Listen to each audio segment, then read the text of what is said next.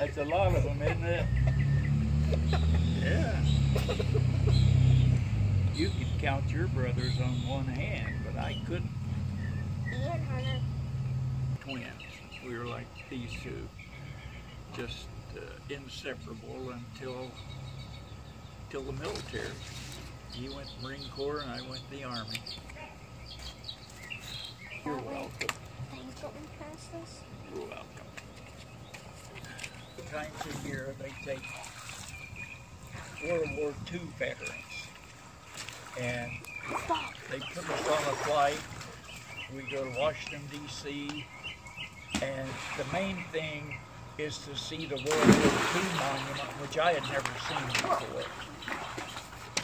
And we get to see all of the other monuments in Washington, D.C. Then they fly us back to Melbourne. They have flights going from Cincinnati and from Columbus. They come from all over. But in Florida, there are only about maybe between 80 and 90,000 World War II veterans left.